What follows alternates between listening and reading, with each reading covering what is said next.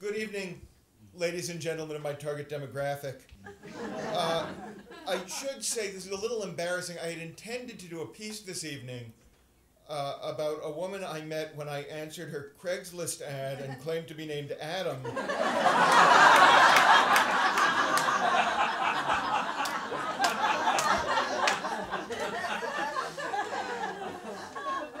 Also, I don't know if there was supposed to be an outro that was missed, but let me say that Jean Franzblau, who you just saw, can be found at cuddlesanctuary.com, and she has a cuddle game that you can purchase, and when I purchase that game, I will play it while thinking of Jean Franzblau, whose story you just heard.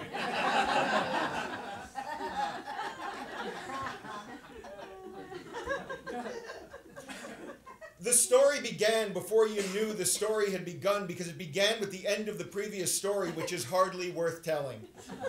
Hardly worth remembering even, were it not the beginning of the story that you hope will be worth telling. You hope it will be worth telling many times. When the girl came home with the stick in the vase, though, you did not know it was the start of a story. You did not know it was the start of the end. You just knew that she had a stick in a vase that she presented with enthusiasm you deemed unwarranted. She said it was a psychic orchid that could only bloom under very specific circumstances, that it could only bloom in the presence of true, deep, real love. You said, oh. Because you didn't want to be a dick. And because you wanted just a little bit to believe such a thing could exist. She said, when it blooms, it will be the most beautiful purple flower you have ever seen. And you said, oh. Because you still didn't want to be a dick, and also, you had been trying to figure out how to end the relationship for a while now. And you were pretty sure that if the orchid bloomed, it would just prove that it wasn't psychic at all. It was just an orchid with a good PR guy. But it didn't even look like an orchid. It looked like a stick in a vase.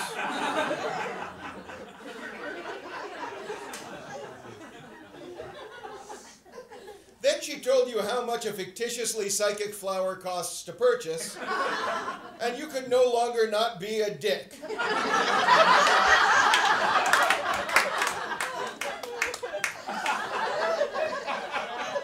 So you said you spent $300 on a fucking stick in a vase? Are you out of your mind? Then there was an argument.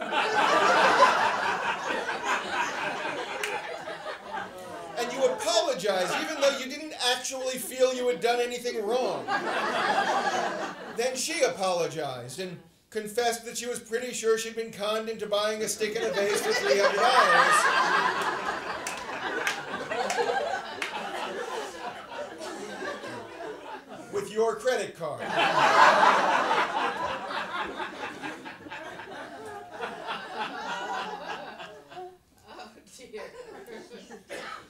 Then you kissed and had sex, and the next morning and the next few mornings you ate breakfast with her, pretending not to be aware of the stick and the vase on the table between you.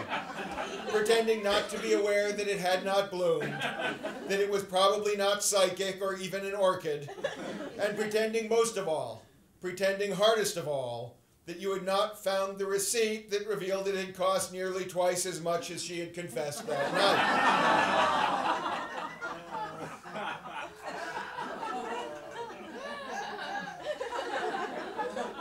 When she yelled at you that you were not romantic enough, not spontaneous enough, and too judgmental.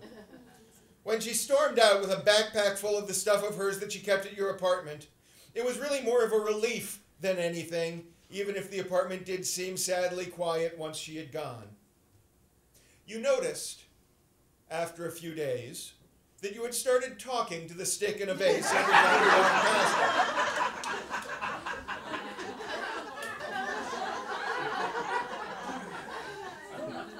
You would nod to it and say, hey, how am I feeling?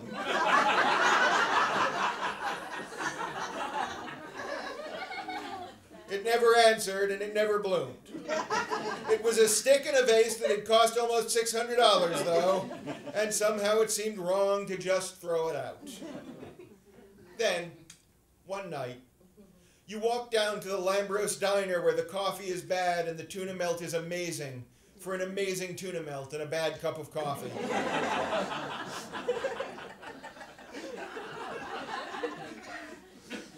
Stay with the crowd, sir.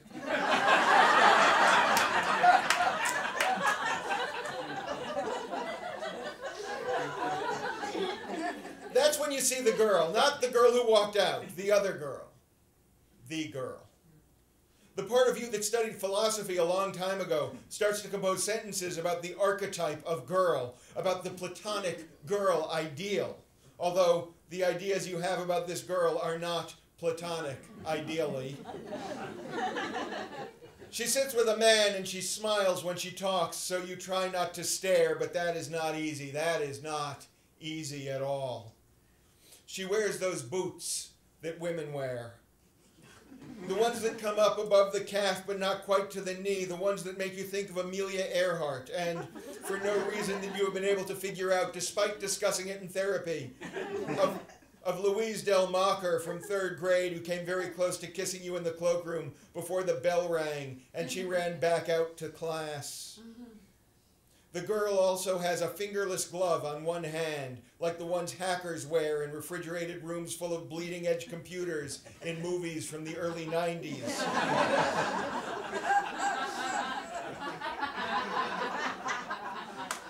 She doesn't wear the one glove to be quirky. She does it because she's taken the other one off to wrap her bare palm around a coffee cup. But the unintentional quirkiness is better than any intentional quirkiness could possibly have been anyway. Oh, I collect umbrellas.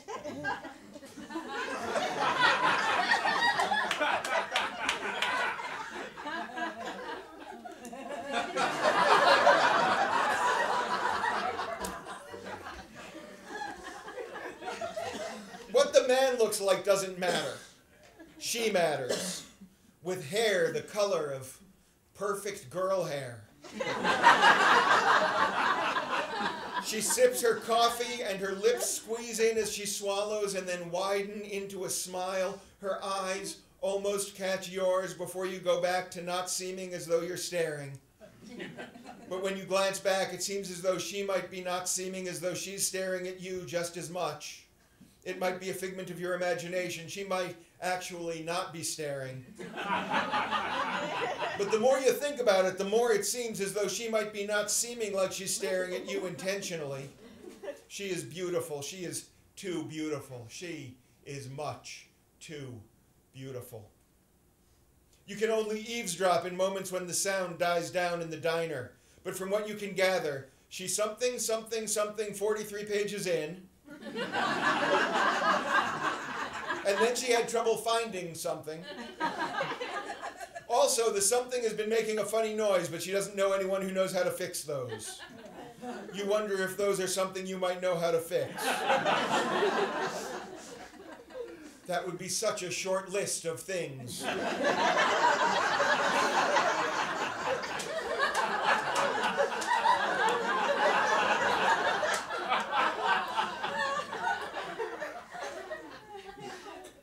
You guys have been very productive for this story.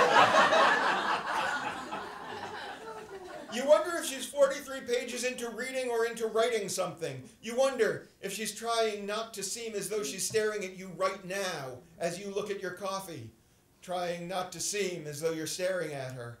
Eventually, you are out of tuna melt and have had too much coffee. You get up and walk home in the chill night air. You notice on the way that you are cold and wonder if that can be an indication that something important is happening or has just happened, or is just about to happen. Then you realize three things. Thing one is that you have left your jacket at the diner.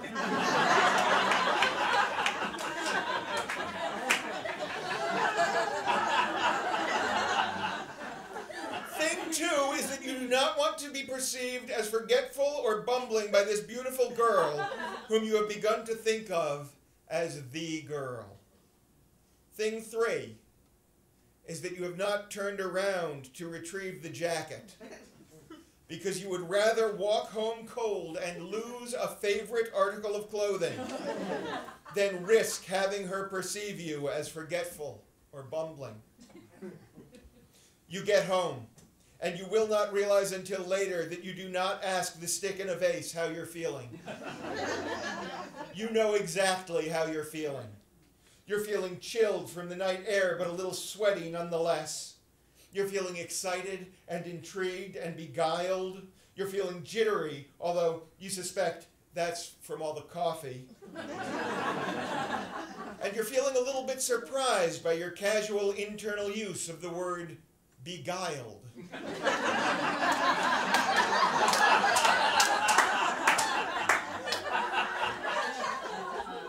Who am I, Ira Gershwin?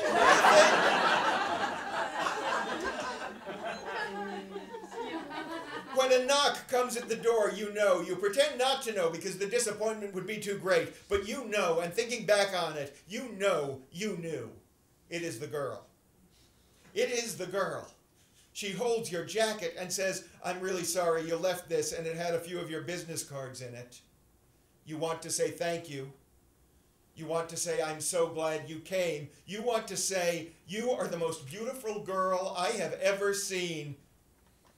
What you say is, "My business cards don't have my address on them." She says, "I Googled the phone number." You take the jacket and stand for a moment, not knowing how it goes from here, not knowing your lines. Her gaze shifts past you and you think that maybe you've lost her attention. Maybe that was the only chance you got and you blew it. But she says, "That's the most beautiful thing I've ever seen." And when you turn around to follow her gaze, you see the brightest purple of the most blooming orchid, and you think, filled with hope for the first time in more than a year, maybe this is it. You think this might be the beginning of a story worth telling. Thank you.